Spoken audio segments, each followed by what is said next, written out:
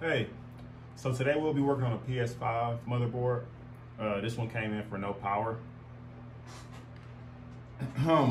First thing you want to do when you get a PS5 in for no power is you want to make sure well, what I end up telling the customers, I say, hey, this could be either a power supply issue or a board problem. 9 times out of 10 for the most part. So first thing you want to do is you want to check that power supply and make sure it's outputting 12 volts. That's the first thing you want to do. Okay, cool. Your power supply is outputting 12 volts. Now let's take a look at the board, right? So I took a look at the board already before I, turned my camera on, and I found an issue. So right now I'm in the ohms mode. Black probe on ground, red probe doing the measuring.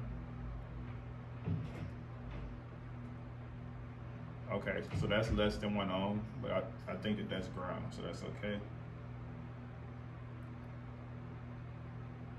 Now here's where we have an issue. Both sides shouldn't be under 1 ohm because both sides are in ground. So right now, because I have both sides are, it's switching up now, but both sides are this low. Really, they're both less than 1 ohm. Okay, cool. This is a short, because it's not supposed to be like this, So something that I learned from last time I was working on the PS5 is that these little components right here that are shorted are connected here. So these are also, let me switch it around. So these are also on in that same circuit, I guess you can say, or on that same rail.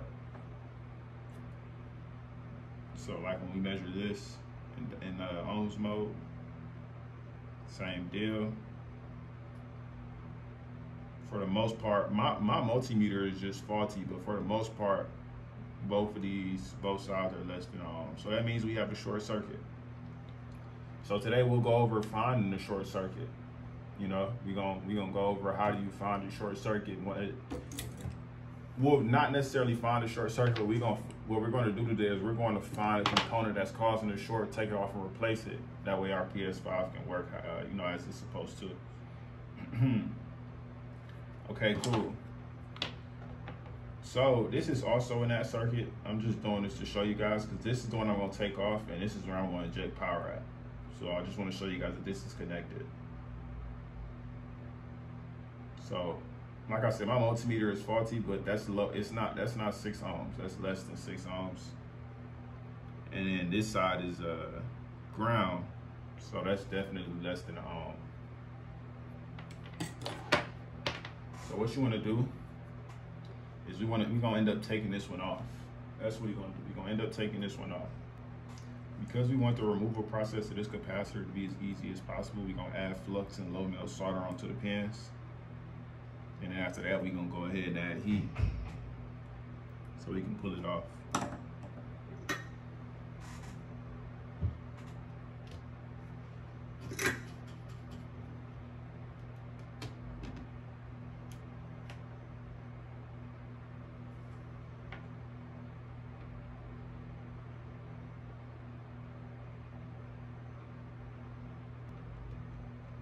So there's my low melt solder.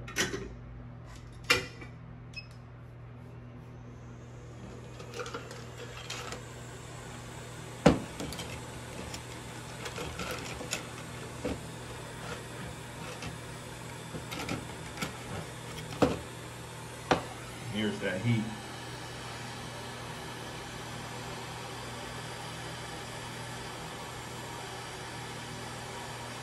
It's okay if the plastic underneath burns a little bit, just because I want a big enough space where I can,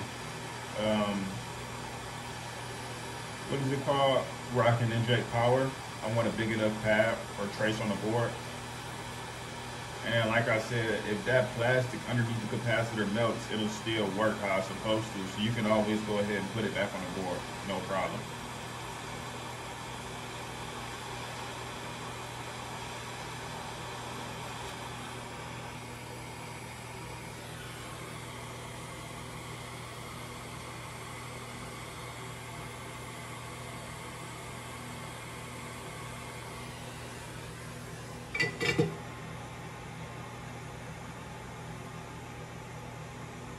Got that cap off.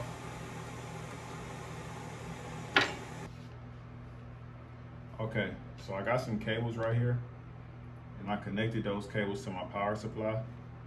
And this is what's going to allow me to inject power into the board on that rail that's causing a short.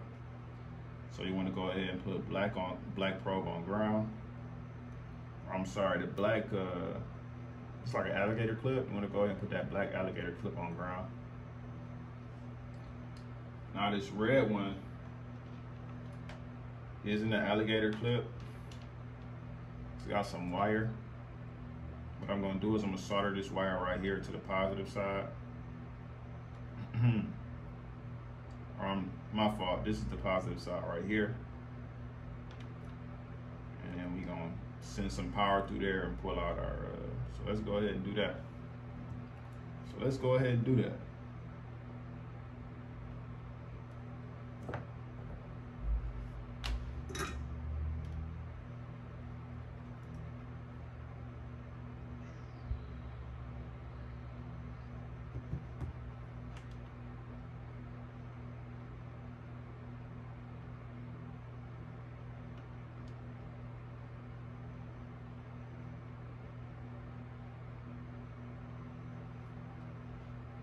So I just got a nice, a nice size solder block on there. Here's my thermal camera. Bought it on Amazon for like $300. I feel like I overpaid, but I mean it does the job though. That's one thing. It's definitely helpful, especially when you have like a bigger board like this. For an iPhone, it still works, but I would still recommend maybe some freeze spray. That way you can see exactly, which one is heating up. Because this one, if you're working on an iPhone, you may get like 2 or 3 components in the same place and they're all getting hot. And you don't know exactly which one it is because this one don't get that. This thermal camera is not that precise. Not for an iPhone. Turning my DC power supply on. Okay, turning my DC power supply on. Yeah. So what I'm gonna do is I'm gonna do 1 volt, 2.5 amps. I think they say when you're injecting power, you want to send the lowest voltage to the board. So like if the CPU runs off 1 volt, if you're going to inject power, you want to inject 1 volt. And then by adjusting the amperage, that'll determine how hot the component gets or not, because that current that's flowing to ground through that component, it's going to cause that component to get hot. So that's why it's heating up, because it's a lot of current flowing through, because it's like an alternative to ground without having to go through the whole load. If that makes a lot of makes sense. Cool. So I just turn my DC power supply on, and we just want to see what's heating up. So I don't know if you guys can see that, or I'm gonna show y'all. You see that? Whatever. My tweezers out. Whatever this is right here, this area right here is heating up. It is getting to, what did I say on my 51 degrees. Now this could be something on the other side of the board too. So this is 50 degrees, 47 max, 50. Let me see if it's hotter on this side.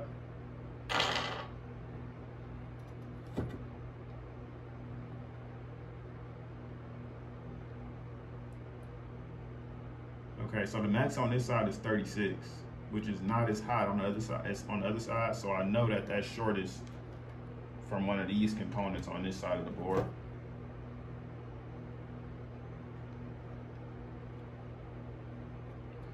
So I want to go ahead and use some alcohol and see what exactly gets hot over here, because it's, yeah, right here.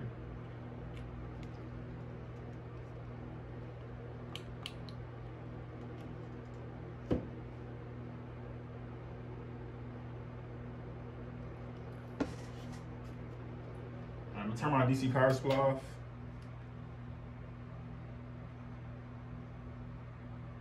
Also turned off my thermal camera. So the good thing is, and this is where freeze spray probably come in handy, but I at least got a general idea of where to look. You know, sometimes that's all you need. I got a general idea of where I need to look to find this short. Or remove this short, I should say. We don't want to find it, we want to remove it.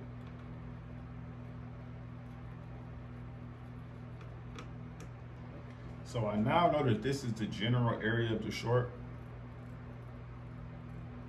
And because I know that, what I'm going to do is I'm going to, one by one,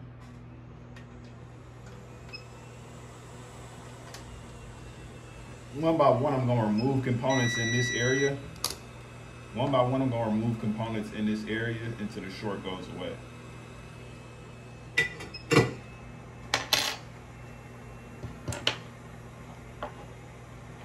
And once the short goes away, I'll know, okay, it was that component, that's the one we need to replace.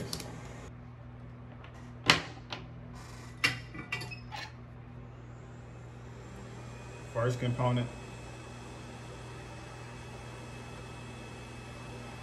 This is a capacitor.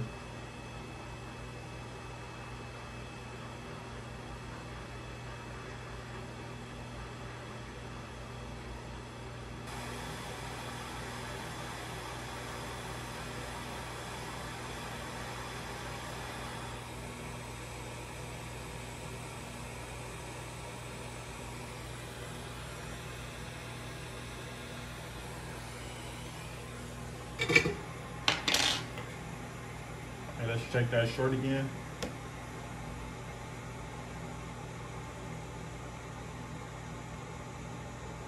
So you see how the amount of ohms went up.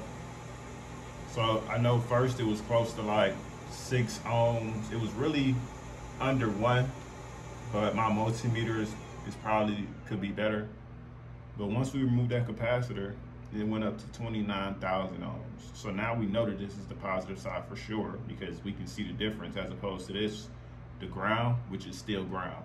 You see that? Before we had 2 that looked like ground. We had this one that was ground, and then we had this one that looked like ground because this component was shorted here and it was allowing all of that current to go to ground, even though it shouldn't have. So now we can say, okay, cool, we removed the short. I'm gonna test right here too. It wouldn't matter, but so this is ground. This is the positive side, thousands of ohms.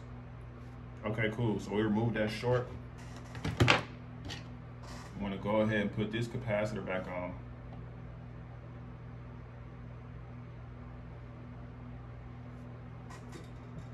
Now that's small, this little small capacitor that we just took off right here, I'm not gonna replace that.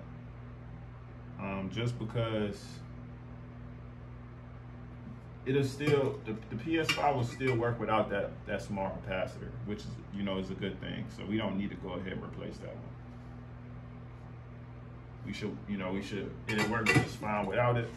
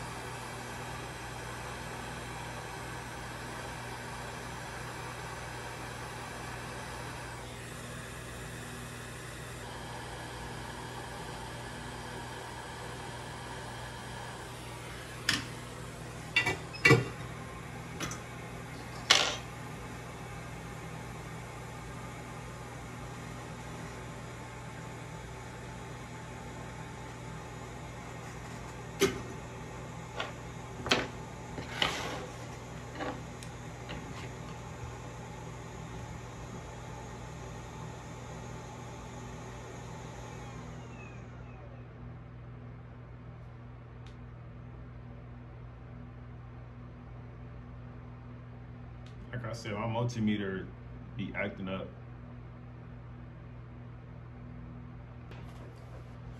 So that's how you move it short on the PS5 circuit board. I don't have the actual housing for the PS5 to put it together and show you guys that it works, but I will take a picture when I get to work just to show you that it comes up. Yeah, yep, and like I said, you guys can leave that capacitor off. You don't have to go ahead and replace that one. Hey, if you like the video, like, comment, and subscribe. You guys have a good rest of your day.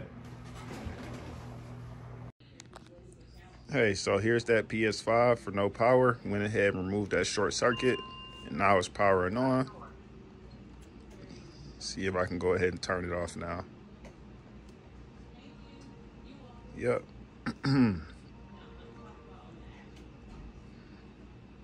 Nice.